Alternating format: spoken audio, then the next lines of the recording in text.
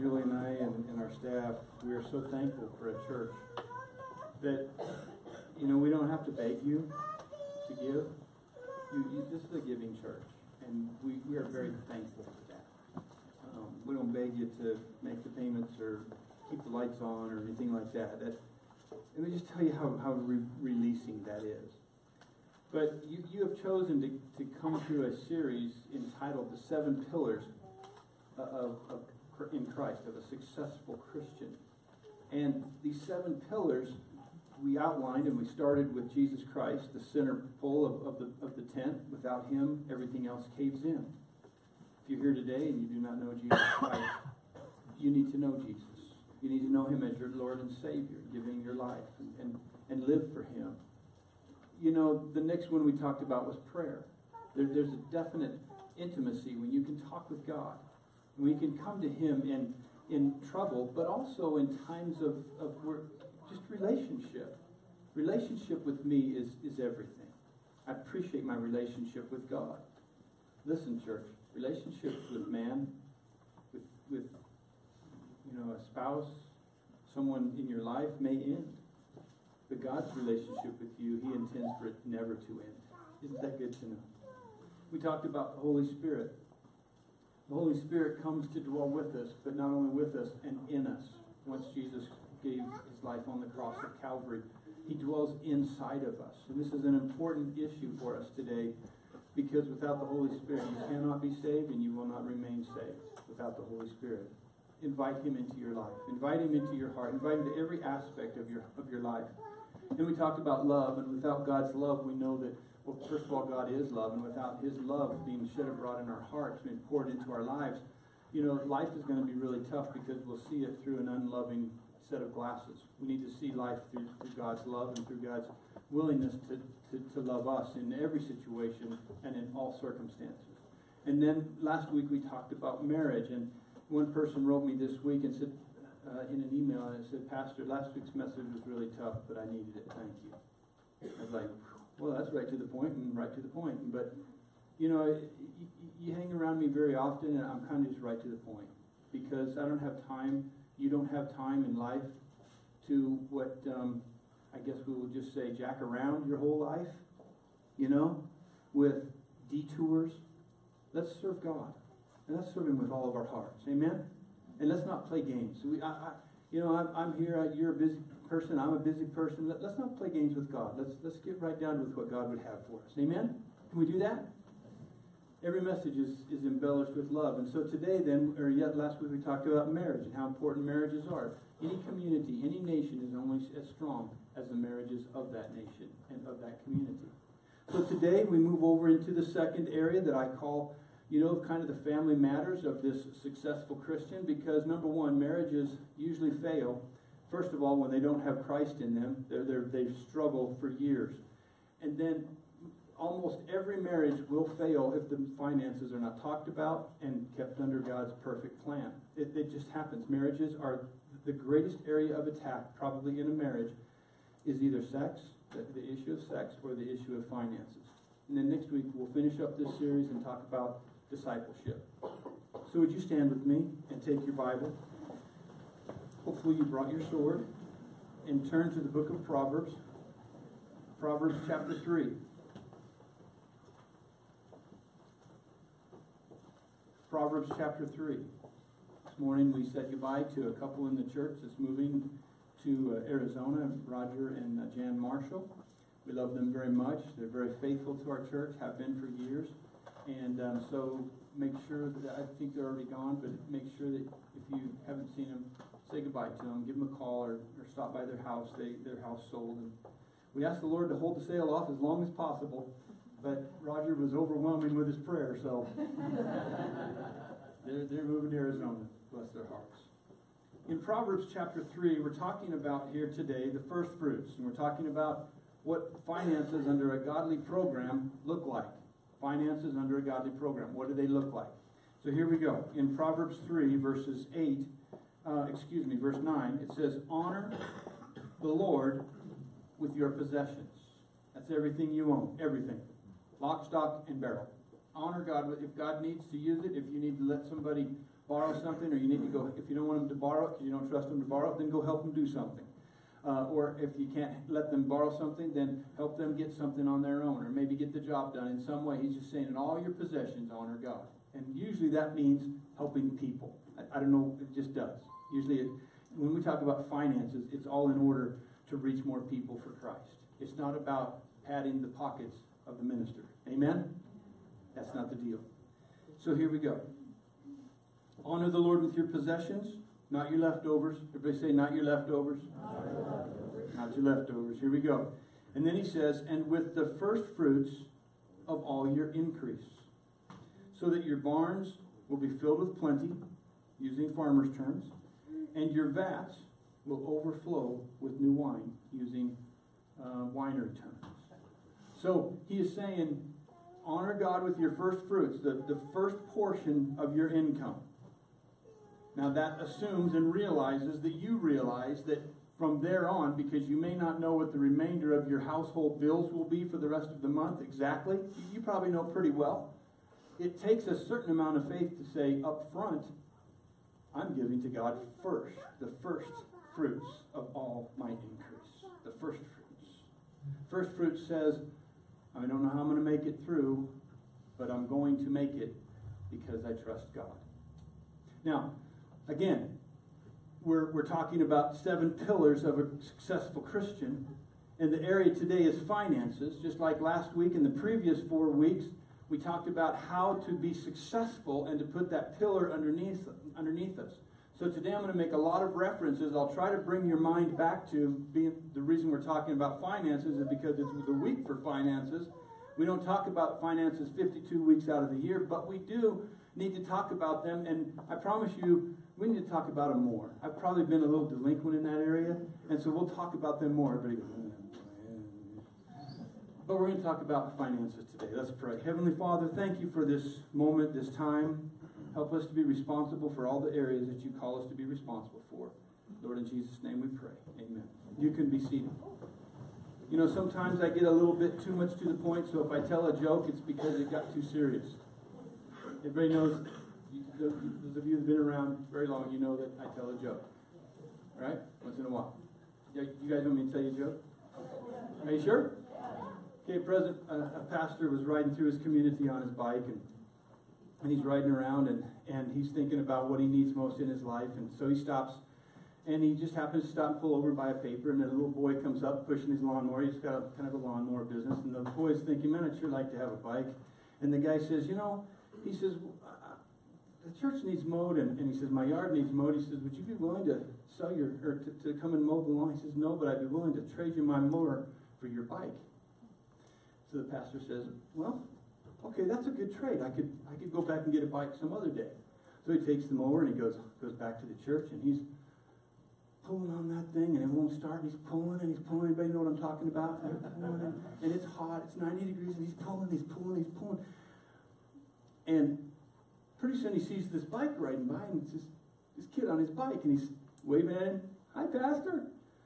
And the guy pulls over. The kid pulls over. He says, Pastor, how's the mowing going? He says, well, I can't get the stupid thing started.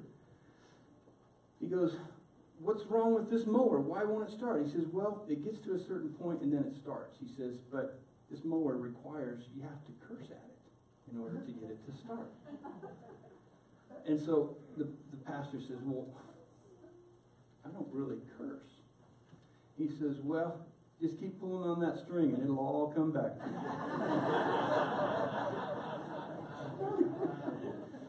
And everybody said, Amen.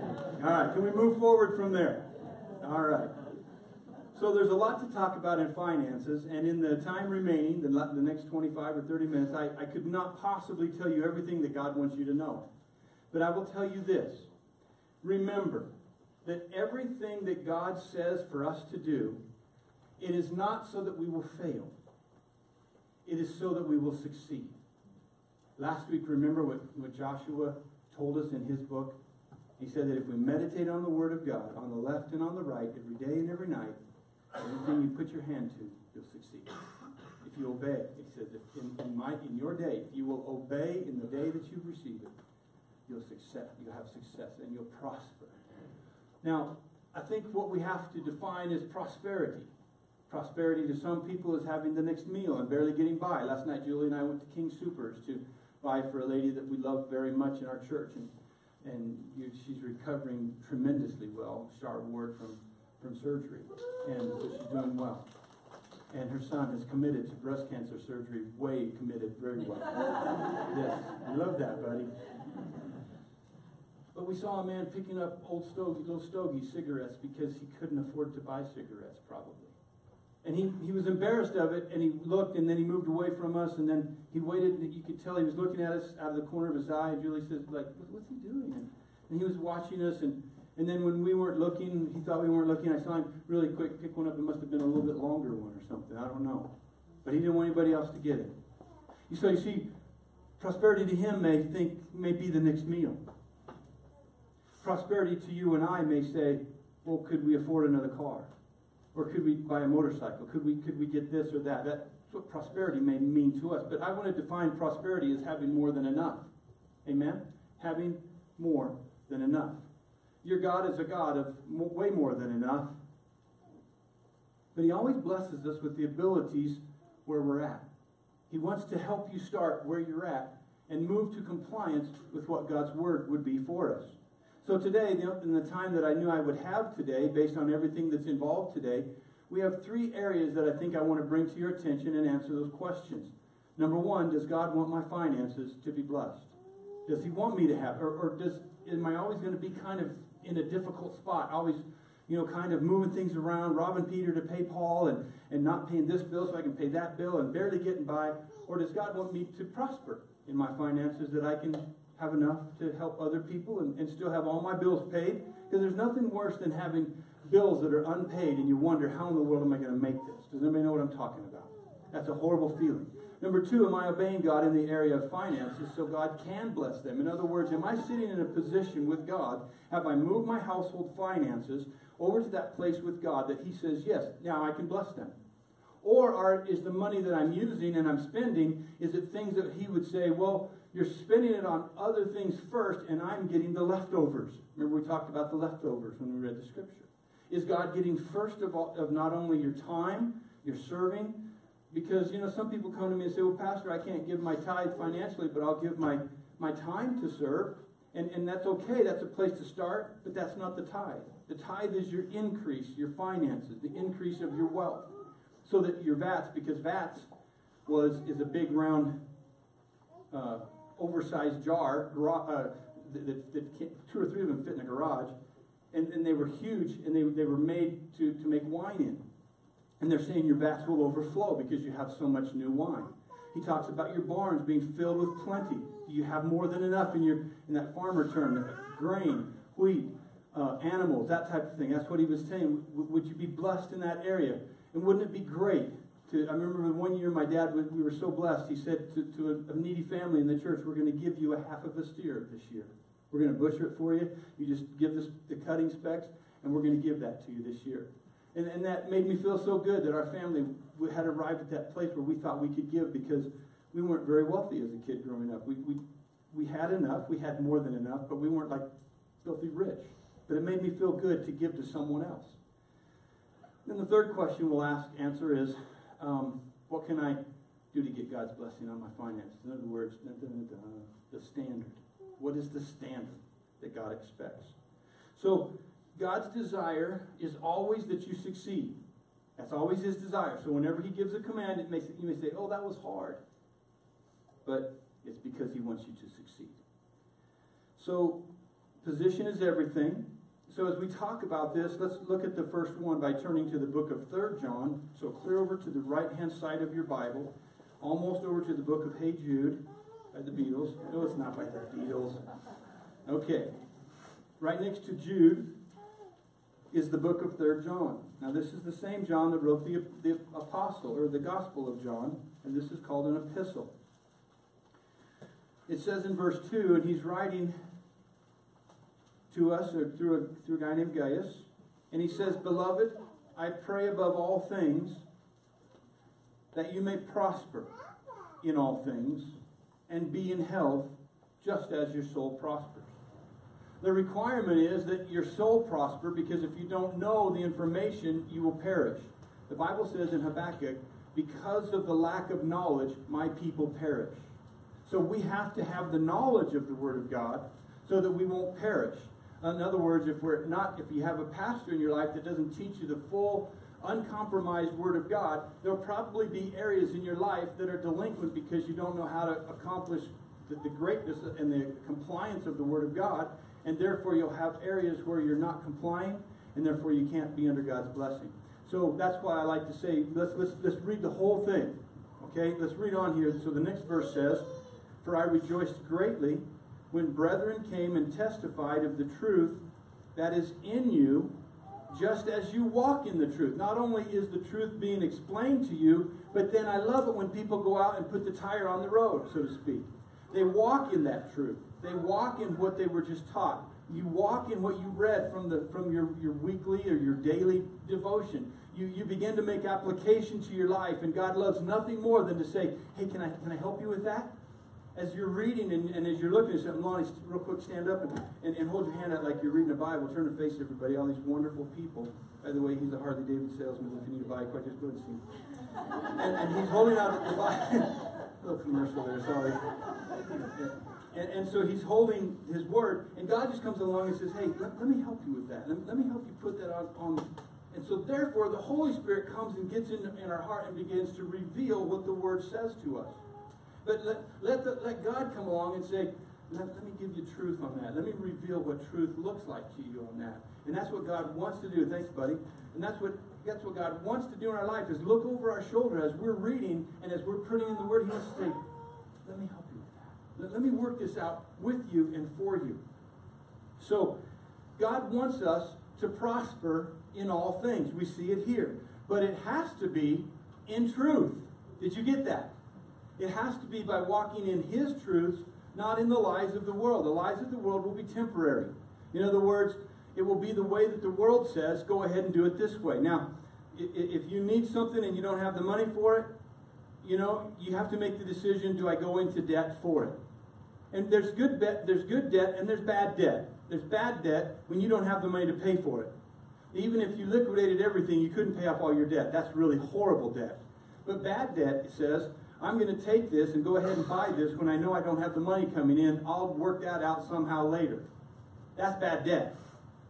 The good debt is when you buy like a truck and you put it to work in your fleet and you say, okay, we can pay this off in a year or less. That's good debt because it's working for you. It's doing something. It's producing something. It's helping you with something. That's good debt. Hopefully, eventually, you are working yourself to where you say, okay, now I don't need to go in debt anymore because I kept that truck that was seemingly wore out at 100,000 miles. I'm going to keep it another year and we're going to go to 150, but we're going to take the payment that we would have made on a new one and we're going to put it away in an account so that hopefully we can maybe put a down payment. And then the next time it comes time to buy a vehicle, you say, not only do we do that, but we're going to put away some more. And some more. Pretty soon you run your business debt free.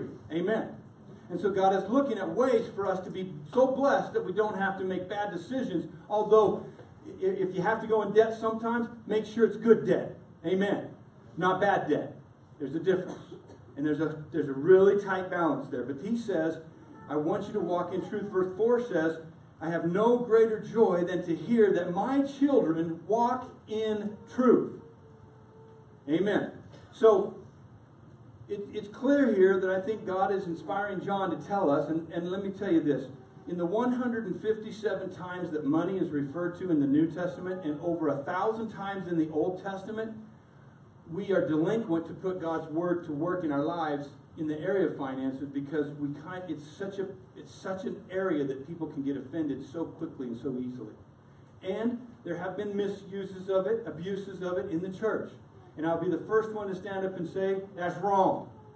If somebody is trying to get you to send them money on TV and they're going to send you a hanky, please hanky-panky up the phony bony. Okay? Would you please do that? Because it's probably as crazy as a Bill Clinton $3 bill. Amen.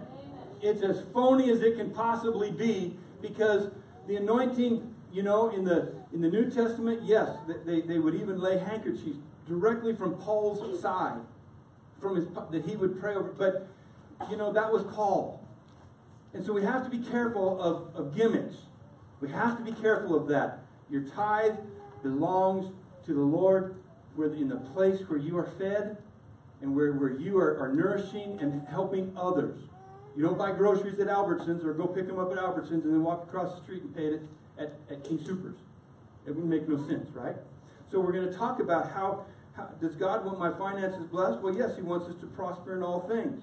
Now in Luke 4:18, turn there with me quickly as we move down through some of these scriptures, and I hope that you'll write them down and take a look at them. Do not take my word for this message. Take it, go write down the scriptures, and go away and read it again and look it over. Jesus is in the church of God on the Lord's Day. He's there on the Lord's Day, and He is saying, they've asked Him to read something out of the book of Isaiah, which is our book called Isaiah. And so He gets up and He says, the Spirit of the Lord is upon me because He has anointed me to preach the gospel to the poor. To the who? To the poor. Now a lot of people will say, well, that's the poor in spirit. They're poor spiritually. Well, that's true. But listen, if they're poor spiritually, they're of the world, and they're coming out of the world into the knowledge of Jesus Christ. That means probably their finances were under that same mentality, which is a curse. And if their finances are in the world, they're under a curse because they cannot make it. That the devil wants to only steal, kill, and destroy, and if he's the God of the world, and your money is in the world, your money will be under those three things. It will be stolen from you, it will be killing you, and it will be destroying you. Those three things. It may even be fashioned against you to kill you physically.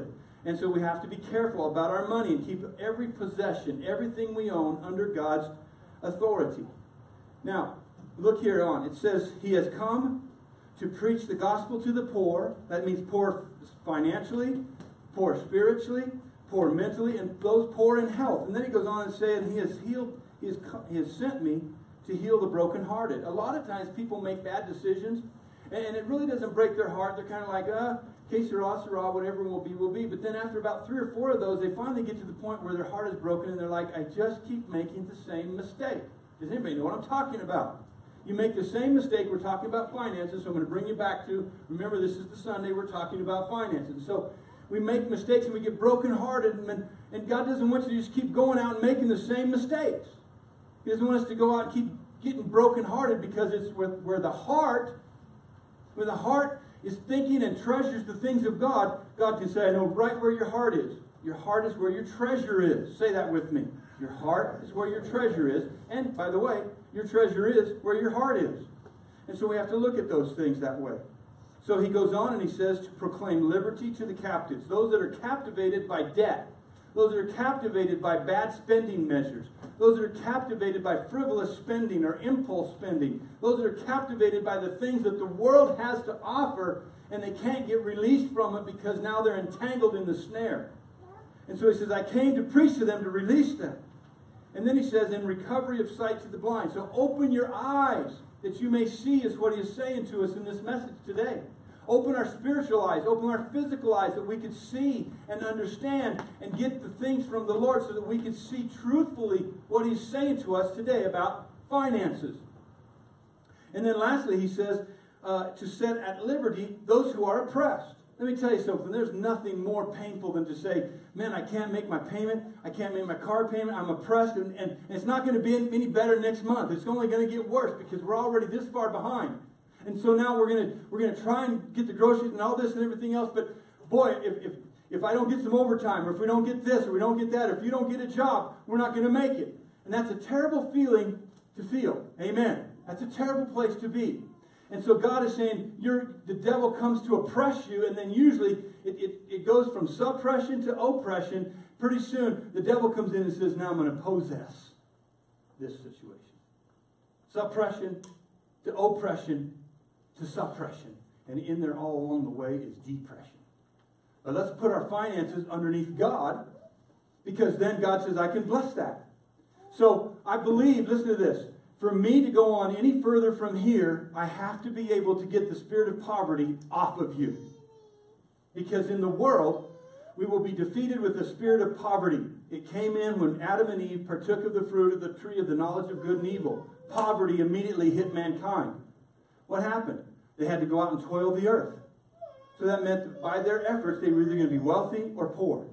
By the trade that they did, they would either be wealthy or poor. By the choices that they make and the decisions that they do, they'll either be wealthy or poor or somewhere in between, middle class. So the placard is, I believe it's hard to help people be blessed by God until I can get a spirit of poverty off of them. You need to know, first of all, that God wants you blessed. He wants you to prosper. He wants you to succeed. He wants you to have more than enough.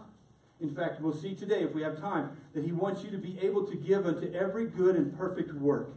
Every perfect, He wants you to be able to give to that and it not affect you. From a standpoint of, it affects you like it did when I was a boy and watched my dad give away a half a beef. But that's a good effect. But it won't affect you from the standpoint of, well, then we won't be able to give. We won't be able to help. We won't be able to do anything else. We won't be able to live. We won't be able to eat.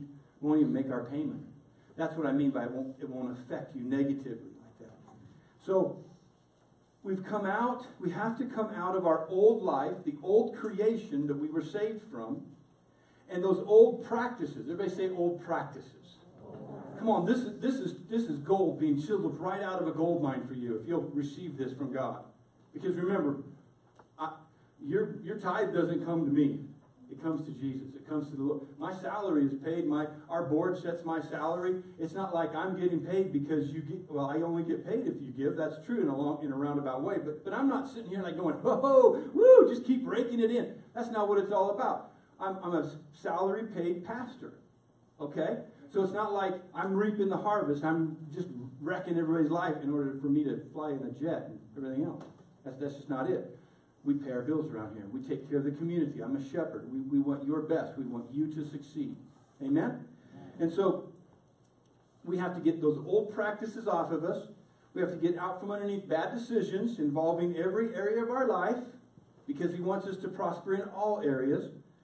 But we also have to get this area of finances talked about in the church. Now, let's see what God did in reality to set the standard. Let's turn to Genesis chapter 12. And let's look at what we call the Abrahamic covenant. The Abrahamic covenant. Say that with me. Abrahamic covenant. Genesis chapter 12. We know that from Genesis 1, the earth is created, the heavens and the earth, and all that stuff. And by the time Adam and Eve are there and they get thrown out of the garden because they disobeyed God, and now God says, it's time for a new covenant between man.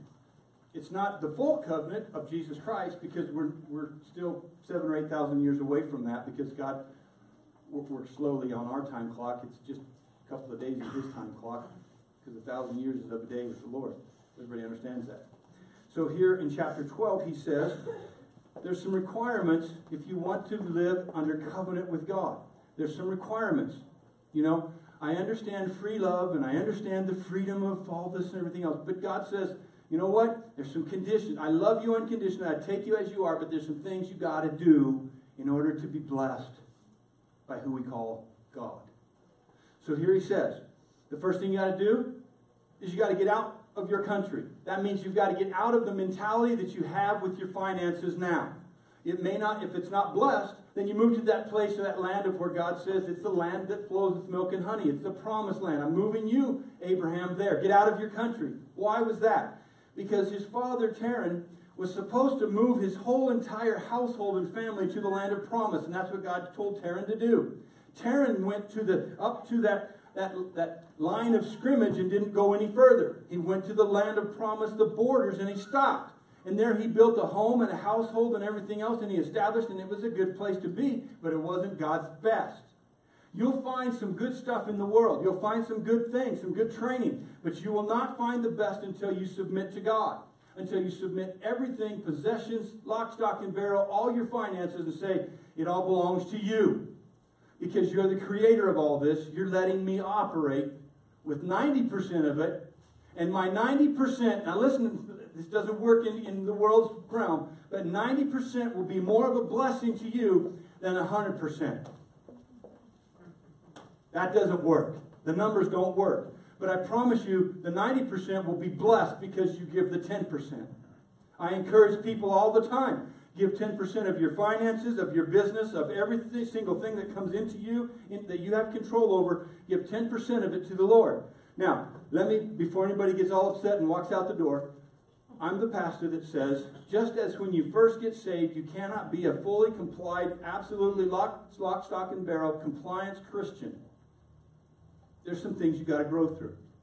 There's some things of your past you got to get rid of. And while God would take it from you like that, some of it is a process to get out from underneath it and get away from it. Would you agree with that? And so we process. I believe that I think more people succeed when they don't try to make it all in one move, but they process and they learn. And they process and they learn. And they take another step towards compliance and they learn. Because I think they'll succeed rather than doing it all at once and then failing. Are you following me? And I believe that that's biblical because God tells us to take a step with Him, draw near unto Him. He would love for us to run into His bosom, but sometimes that's a hard thing to do for people who really don't trust God as much as they should. And so I think God says, take this step and I'll be with you. Take that step and I'll be with you. Leans over our shoulder like I did with Lonnie. Let me help you with that. Let me work that out with you. So we see here, then he says, get from your country, get away from your family. You know what? Just because your dad was in debt and your grandpa was in debt and everybody maybe claimed bankruptcy doesn't mean you have to. Hello? Throw that off. Get out from underneath that curse and say, I'm going to be a godly man. I'm going to be a godly woman. We're going to have a godly marriage. And you know what? That means we're bringing our finances and all of our earthly possessions with us. And we say, God, every single thing, every house, every home, every business, every dollar, every single tire, every single gallon of gas is all yours. And when you have that possession, that mindset of possessionship, God will say, there's a wise man. I can bless him with untold amounts of wealth because he won't say it's his. He'll say it's ours. Wife included. God included. It's ours. And I tell you, we as a church are much stronger as a we. Julie and I are much stronger as a we than as a me. Amen? This is pure gold, I'm telling you. This is pure gold. Chisel this out in your life. Put it to work in your life. Let's move on. He says, get away from your father's house. You got to get away. If your father was a drunk his whole life, don't be a drunk. Get away from that. Get away from that country. Get away from that household. Get away from that mentality. And get around people that have a circumference around them that say, hey, we ain't going to be drunkards. We're going to lead you in godliness. We're going to lead you to the deeper things of God. And I promise you, you'll begin to succeed to the level of the people you surround yourself with. Amen? Following me? It's pure gold, I'm telling you. It'll help you.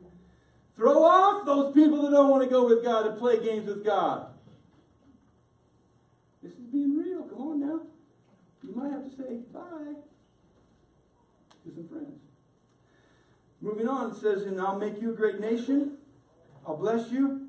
Make your name great. And you shall be a blessing. And I'll bless those who bless you, and I'll curse him who curses you. And he said, God would curse someone? Well, he doesn't have a lawnmower, so he's not going to curse, okay? Gotcha. But, listen, God says two things. This day, he says, this day, choose whom you will serve. I can just see God.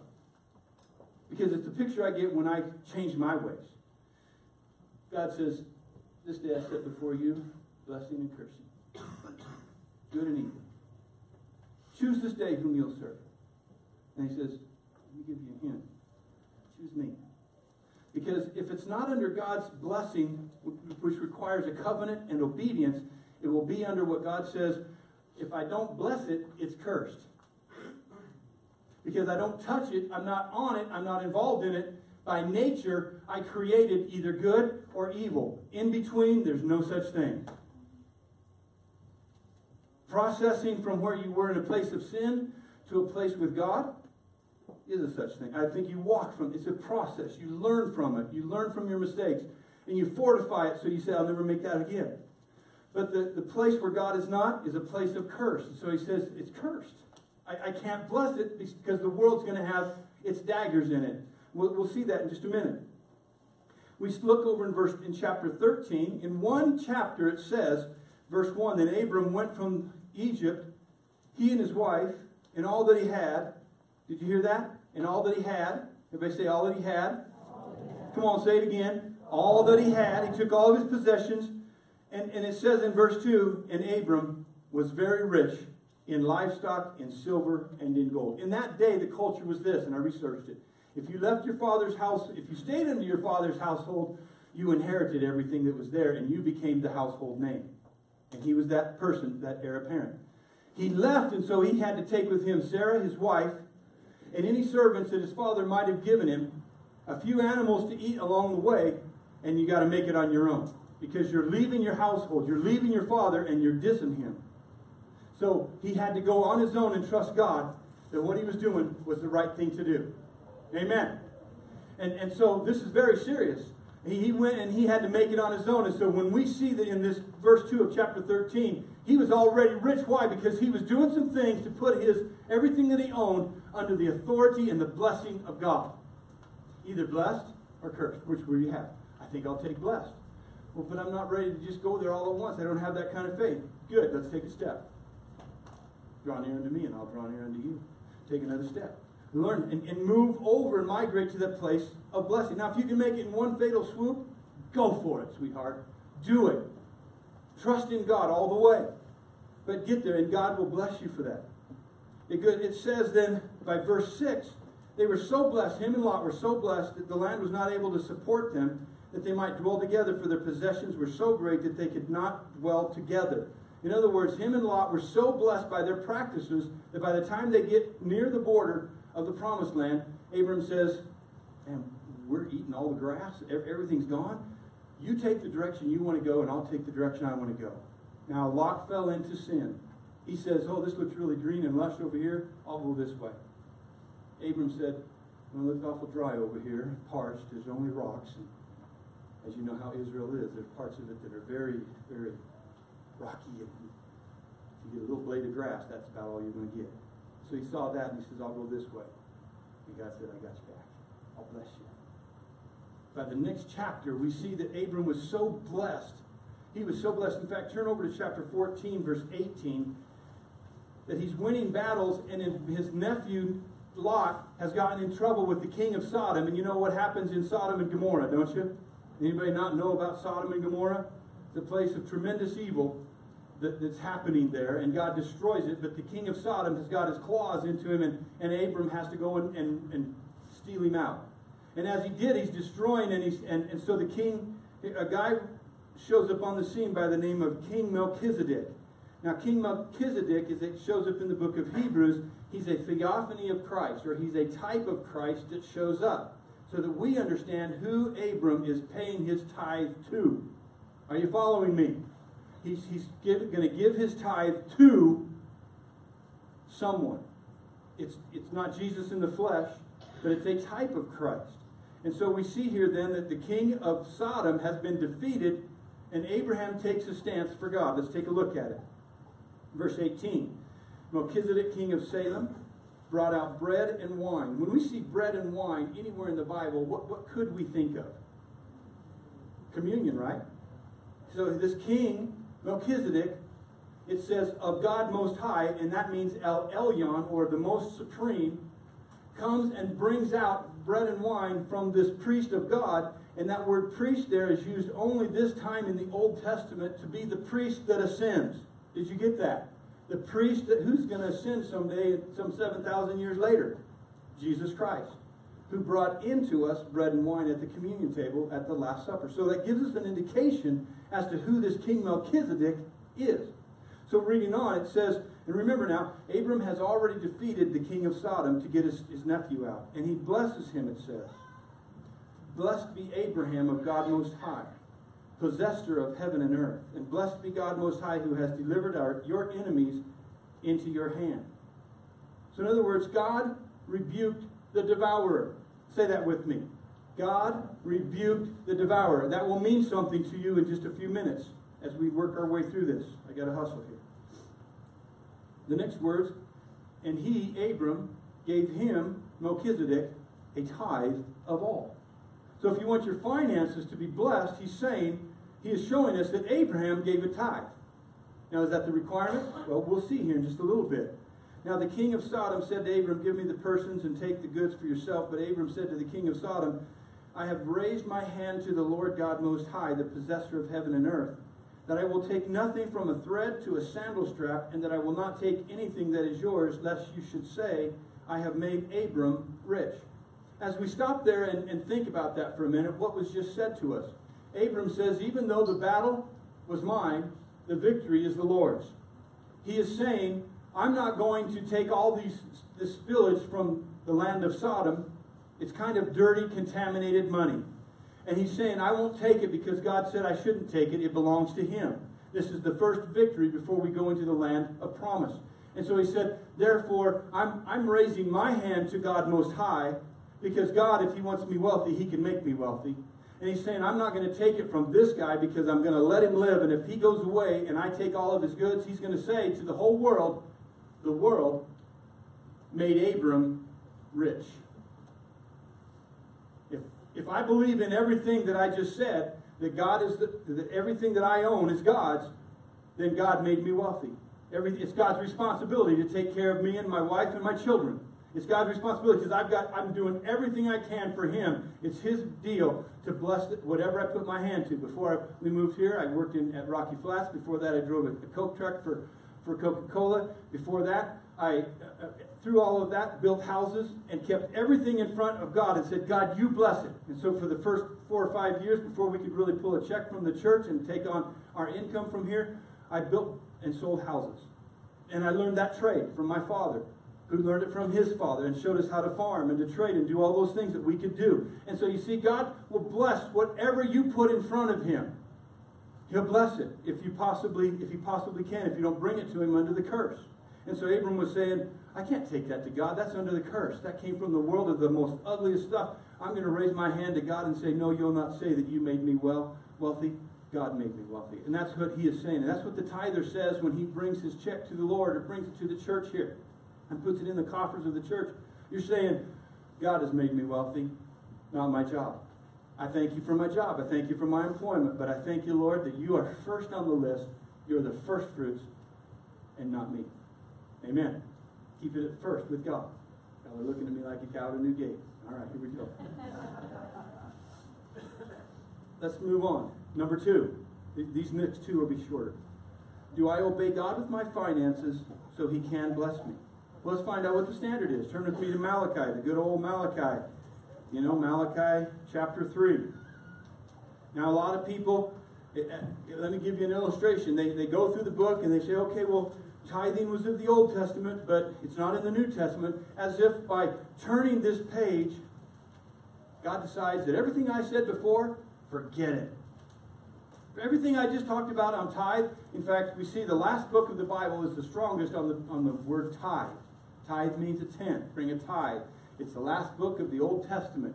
And so here we are. Some people are like, I made fun of it this morning in first service. It was like, woo! Am I tithing? Not tithing. Blessed? Not blessed. Do I have to give? Woo-hoo! Back and forth. If God forgets it, we don't have to tithe. We just whoop, whoop, whoop, just because one little page turned. Are you kidding me? Come on now. You just want me to see me dance some more, don't you? But let's read here and see what the standard is. Because Jesus said, the Bible says in Hebrews what? Chapter 13, verse 5. He said, I'm the same yesterday, today, and forever. I change not. Amen? Look what it says. I am the Lord. Guess what He's going to say? The first thing He says in verse 6. I do not what? Change. I am the Lord. I do not change. And He says, therefore you are not consumed. In other words, He doesn't change. He says, I want you to have long life. I want you to have great healing. I want you to have great finances. I want everything. In other words, God wants you to be blessed. He doesn't want the blessings to own you. He doesn't want the money to own you. He doesn't want the prosperity to run your life. So He says on, He says, yet from the days of your fathers you have gone away from my ordinances. You see, that's where we're at today in society. We've gone away from the ordinances of God, and then we wonder, why don't things work no more? You know what I'm saying? Why don't they work? He says, and you have not kept them. Return to me, and I will return to you, says the Lord of hosts.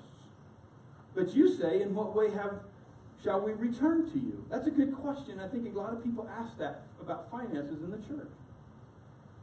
And He answers that with another question. He says, will a man rob God? Yet you have robbed me. And you say, in what way have we robbed you? And that's a good question too, because I don't know, how do you rob God? How do you take from God when it's all His anyway? So then we must see that it's a spiritual issue, not a physical finance issue. Because if you're robbing God, God is spirit, and you must worship God in spirit and in truth, right? You can't take money out of God and think you robbed God. People that try and break up the church and bust things and take out trinkets out of the church, that don't rob God. God don't need that. He can replace that like that. It robs us of his ability to bless us.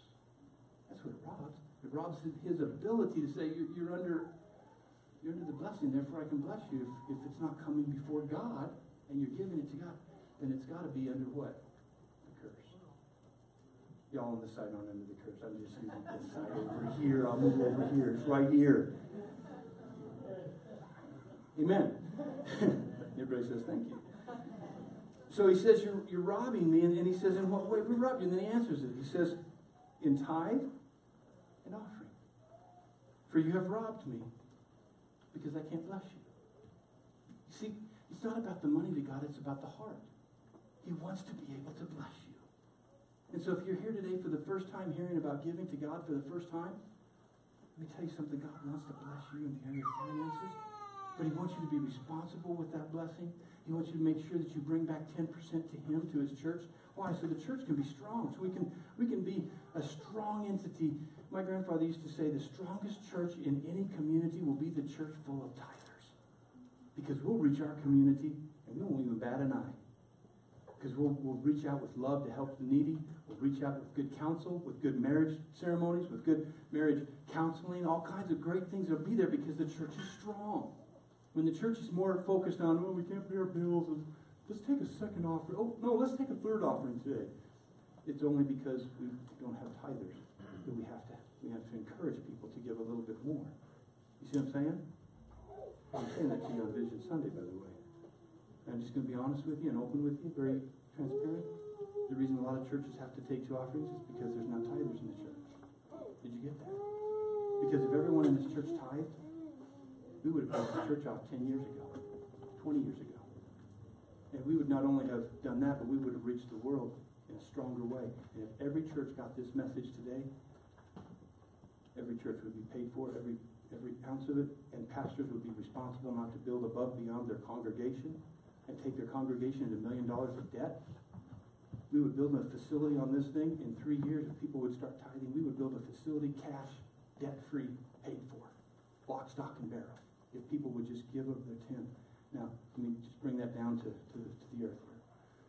There used to be a group of boys that came from Harvest Farm Rehab Center.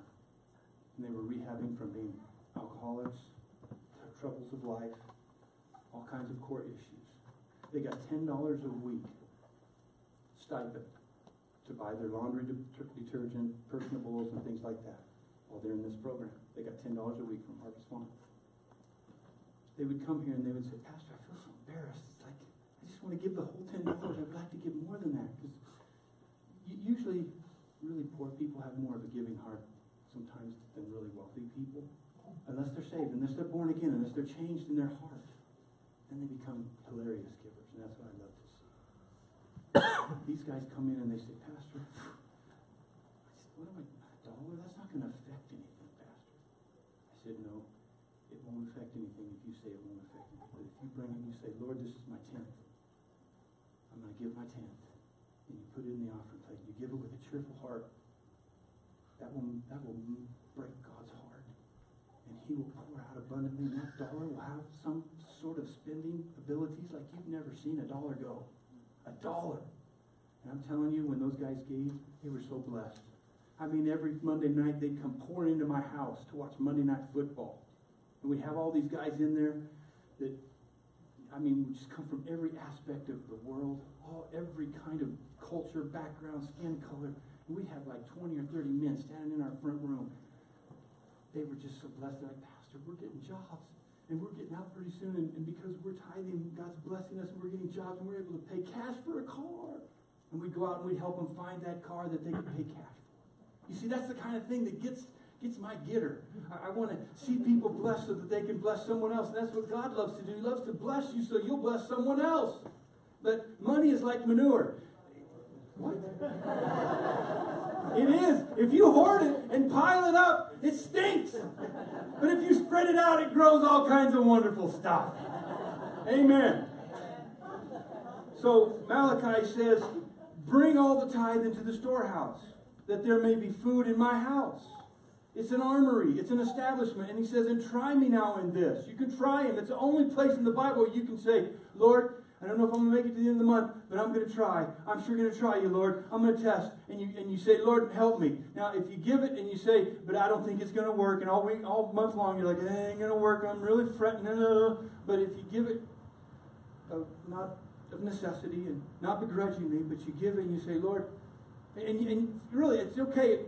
I'm the pastor that says it's okay to start where you can and move to where you can. If you start where you can, that means you're saying, okay, I'm good with this, and it gets a level of confidence going. I'm going to start here, but where we need to be, honey, is over here. And so I'm going to start here, and next week God may say, okay, that was good, that's what you could do. Now let me show you what you can't do. And then you say, okay, and you say, okay, and then God, it's really tough, and then all of a sudden the boss comes up to you at work and says, you know what, man, you've been working so hard, and it seems like you're focused on some things, and man, the job is going great. We're going to give you a bonus or a raise or something along those lines. And the raise comes and it's more than you expected. And then what most people do then is they go out and they buy a new truck. Stupid you. Hello, come on. God blessed you with that so that you could become a giver. Not so that you could have more debt. That's what He blessed you for. Because He wants you to live debt-free. He wants to move you to a place of debt-free living where you're not paying Peter to pay Paul to all these other guys and, oh my God, what are we going to do? He wants you to live debt-free, not paycheck to paycheck. And that's pure gold. I'm telling you, chisel it out. It's pure gold. But the only way you get there is to start. And if you start with a little, then God will let you be responsible over a little. And if you'll move on to more, then God will make you responsible over more. And that, therefore, the responsible become responsible for things great, like huge ministries, like other things, world outreach centers, where we can reach the world, but the guy inside is still close to God and still is simple and humble. That's why I surround myself with men and women that know how to be humble, but yet have wealth, and know how to handle wealth, know how to have them, not the perfect person, but the person that made mistakes and can speak into my life and has come through it and says, Rick, you can make it. Amen. Let's move on quickly. What can I do to get God's blessing on my finances? The answer is start tithing. Start somewhere. Stop living like if your dad was broke, stop living like you're a broke son of the dad that was broke. Stop it. Because your heavenly Father is not broke. Amen? He owns all the cattle on 1,000 hills. He owns all the gold and all the silver. Now, I'm going to tell you something. I could sit down with every single one of you that say, Pastor, we can't afford to tithe. And I'll tell you, in 15 minutes, you can. What? I'm not a financial investor, a financial planner. But I am no dummy. Because I have come through the school of hard knocks, and I have the certificate and the bruises to prove it. Hello? It's called experience. I don't need to know the numbers, what your numbers are. I don't need to know how much you make and how much your house payment is. I don't need to know how much your car payment is. I can tell you, because you're human, that there's some areas that you can get better in. What can I do to get my finances? Start tithing, but turn with me first to your left about 2 books to the book of Haggai as we begin to close this message. Are you still here? To the book of Haggai. Back when slang was in the Bible. Hey guy, what you doing tonight, man? Hey guy. That was a bad joke. Come on now. I made the second row laugh, you know. His name was Haggai. He was a minor prophet of God.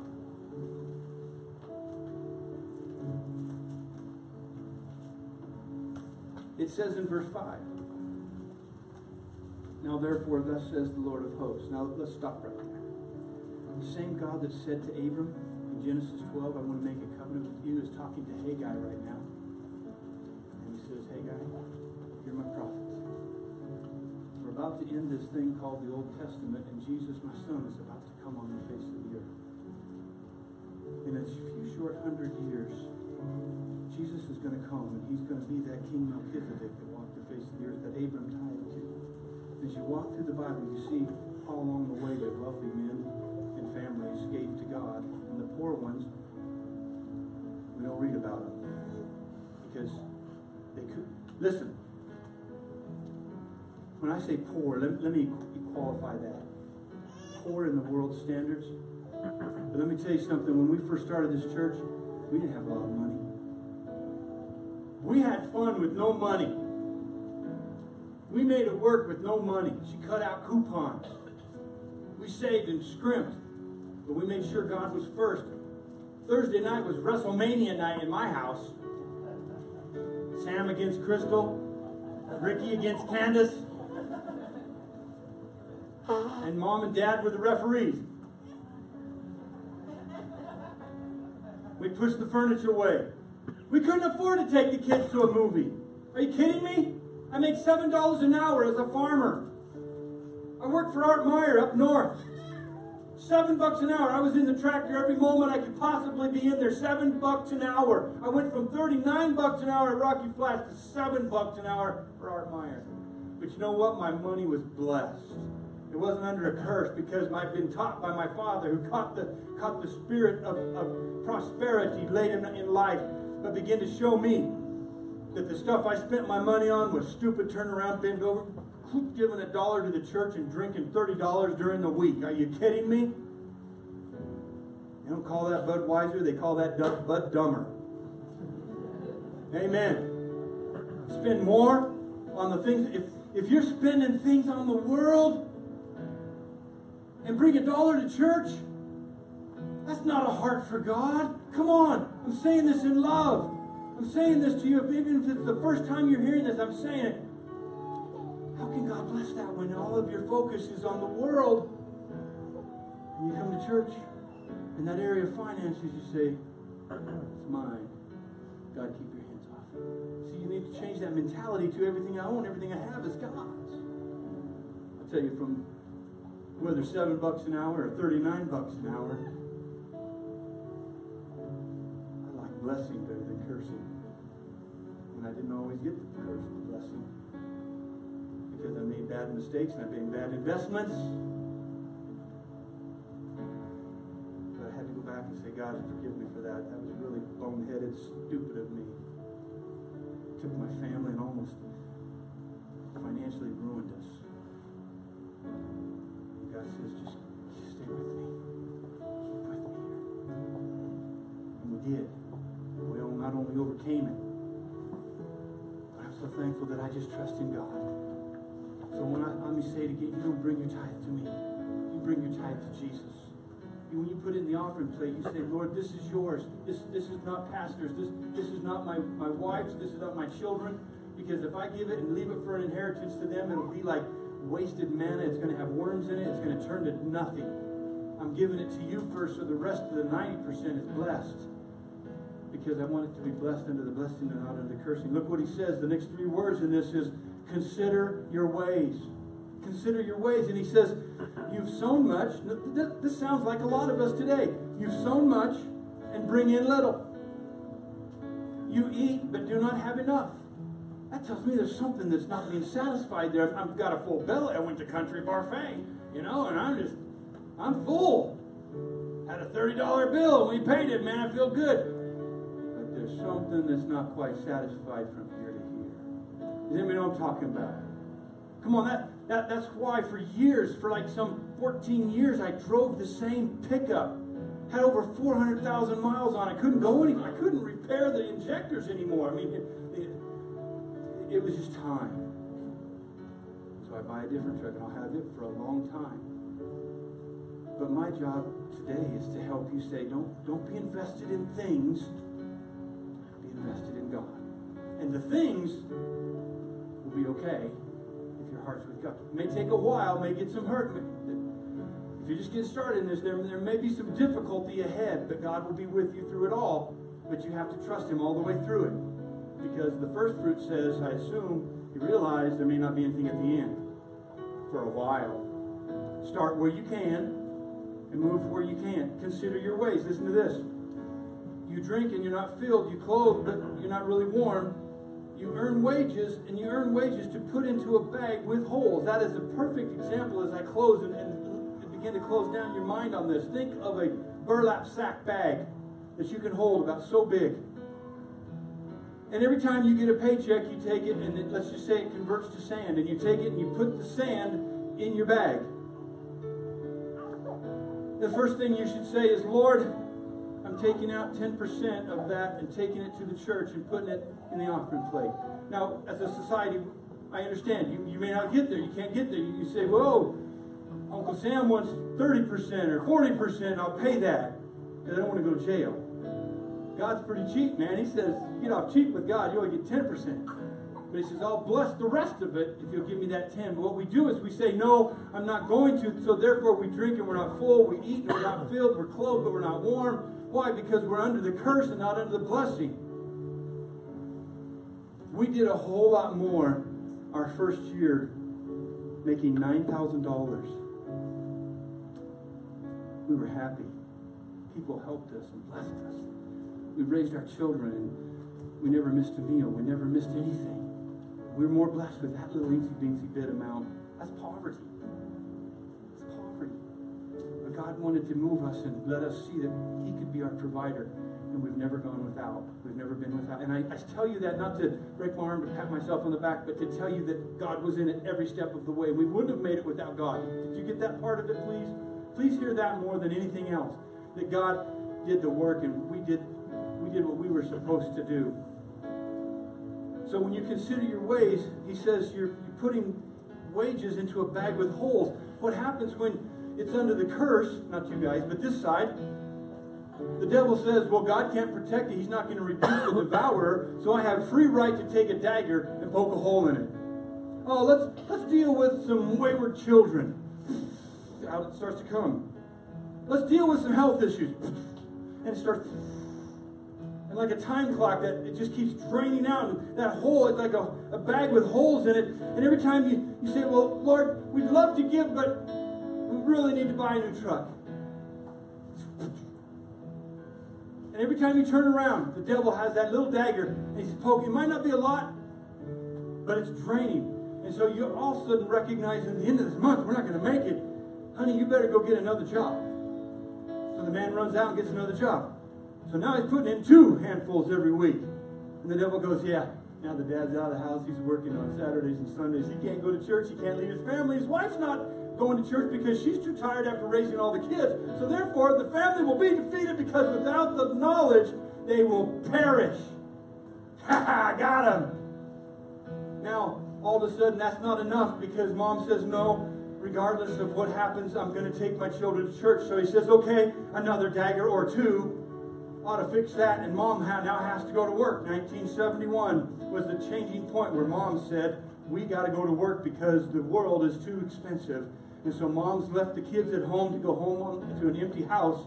The empty house dwellers, we called ourselves, got off the bus and went home to an empty home. Amen. Are you following me? That was the devil at work all along, poking a hole into a bag that has holes in it, just draining the sand out. And so now mom is here, and dad is here. And pretty soon, if we don't watch it, mom is doing 2 again, because now she's got 2 jobs and he's got 2 jobs. What are the kids doing? Well, they're playing sports on Sunday morning because that's what we want to go do. We don't want to be taught of the Lord. We don't want to be good. And so now the whole deal is the family's being destroyed, which the devil earnestly, dreadfully wants the family destroyed. Keep it under the curse. No. Come on now. I'm about to tell a joke. It's getting too serious. He wants us to move it under the blessing. And he says, here's a brand new burlap sack. Here's a brand new one. You gave your life to the Lord. Start over. Oh, you made a mistake? Start over. Here's a new bag. Go ahead and start over. You're a brother in Christ. You're a sister in Christ. Here's your new bag. Get started. Try again. We forgive you. God forgives you. You're forgiven. Start anew. But when you start new, that means you start new. Everything new. Amen? So now you have that new bag and you say, Lord, what I do have, I'm going to put it under you. And you look, nothing's coming out the bottom. We have more money. Let me say this. When I said I could find money in your house, probably there's impulse buying that doesn't need to happen. Probably there's frivolous spending that we could point out. Let me just put it to you this way. If you spend more on personable items that you say I could do without that. Last night we were buying for someone very special in our heart. We were at King Soopers, and I said, I just want to see what other things cost. Things that people could do without. Are you kidding me? Coke is expensive. Bud Dumber is even more expensive. For a 12-pack, are you kidding me? It's like $14. You do that. The Marlboro man is gouging your finances like you would not, at like $8 a pack? You kidding me? You take that stuff and get rid of that stuff and get rid of the things you can do without. You'll quit bringing $1 to God and you'll start saying, Lord, I can bring you $20. I can bring you $40 because I quit smoking, because I quit drinking, because I quit hanging out with people that have a poverty mentality. I'm going to start hanging around with Pastor Rick. Or I'm going to hang out with Robert.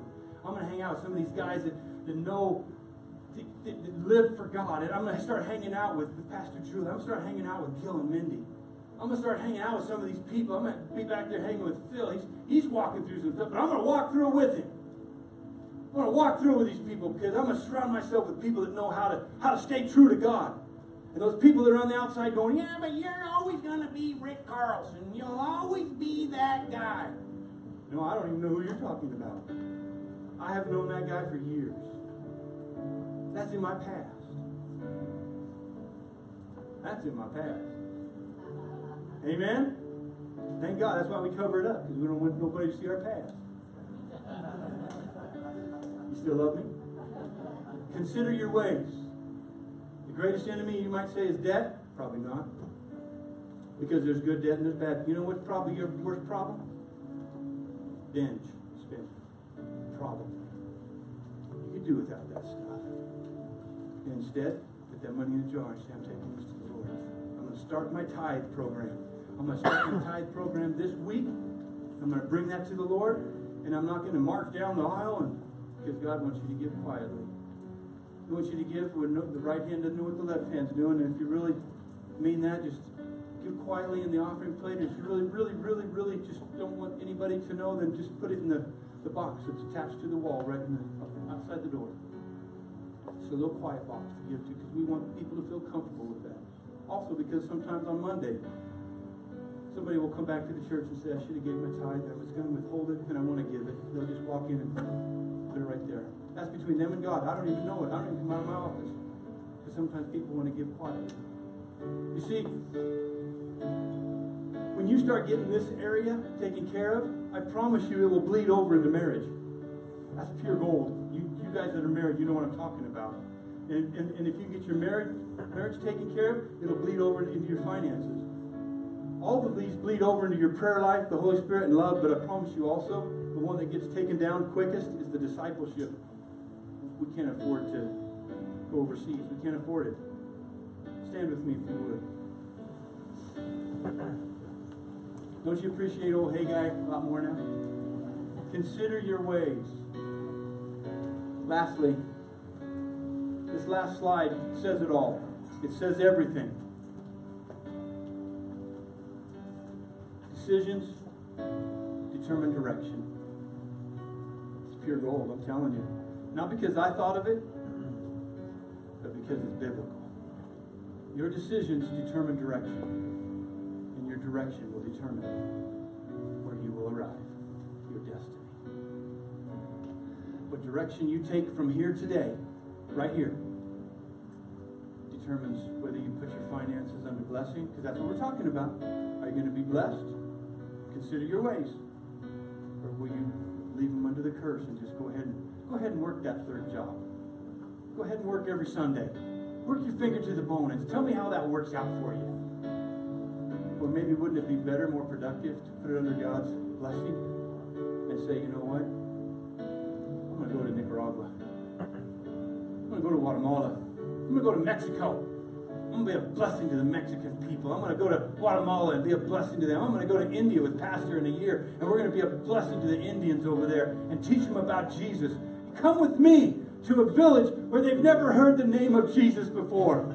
Come with me, and I'll tell you about someone who we would say is impoverished, and he would think he owns the world because you just told him about Jesus.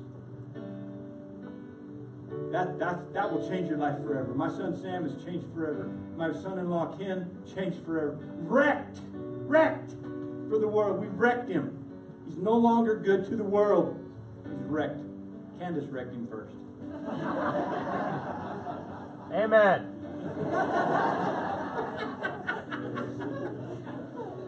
So if you want your life wrecked so it can't be used again, you're living in the old world, let Jesus wreck your car for you. Let him wreck your house. Let him wreck that whole life, because then you won't go back to that vomit, and you'll start saying, Lord, I want to serve for you. And he has a way of getting every spot and every wrinkle out of your life. Amen? I will only raise my hand. Say that with me. I will only raise my hand to the Lord Most High. Come on, say it out loud. To the Lord Most High. And if that's you today, then begin today to start saying right now, next Sunday I'm bringing my tithe, the portion that I know I can. And if you say, no, I'm not going to just do what I can, I'm going to do what I can, I'm going to trust God, then that's up to you and God. But I'm not telling you to. I'm telling you to start where you can and move where you can with God's help. Amen? And you know what we'll see? We'll start to see people so blessed. I'll start hearing about somebody who blessed somebody else. And they bless somebody. And we'll start hearing about stuff. And you watch. Blessings will start flying around this church. And we'll start seeing people blessed. We'll start hearing about the community. And you might say, well, I don't know if I want to give to the Boys and Girls Club. You know what? If River of Life underwrites all of that, don't you think we're going to have an influence there? Huh? If we start doing programs through the AMP, and all the kids start coming to the AMP, even more, I mean, they almost all do now, but even more, don't you think we're going to have something to say about Jesus and all of that? Don't you think we're going to be able to have influence in that? I truly believe what my grandfather said, and I promise I'll shut up after this, is that the most influential church in any community will be full of tithers. Now, it's Vision Sunday. I didn't plan it this way, but it worked out in both services. We should have received a vision offering for the AMP today. Second offering. But I'm going to leave it up to you. If you have something you want to give to the AMP, the ushers are at the door. They'll receive it. And you know what? If you say, I'm not in a place yet, my faith isn't there, there is no condemnation. Not even in the slightest bit. Not one bit. But I promise you, if you'll trust God in the areas of your finances this week, you'll get a heart for those kids that don't have a church over there at the AMP. Kids that maybe don't have parents that enforce an environment of godliness in their home, like your kids get. They don't get that. They get told they're stupid. They get told all kinds of things. They don't get told anything by their mom and dad. Alcohol, drugs are available to them at the age of in 7th grade, and 6th grade, and 8th grade. Are you kidding me? Marijuana has been approved, so now we have kids smoking marijuana in 6th grade. Come on, man, you can't be as a state and approve marijuana in a state and then wonder, why do our 6th graders smoke dope? Are you hearing me today? So we're going to change that, and we can only do it with your help. I love you all. That's my message for today on finances. I hope you'll find a way to just put everything under God and trust Him. Let's close with a word of prayer. Heavenly Father, in the name of Jesus, we just pray over our finances today. Lord, we could have made this message the life message, but Father, you just said to make it a pillar. So Father, we just pray in Jesus' name that you would touch each and every heart, touch each and every thought and mentality.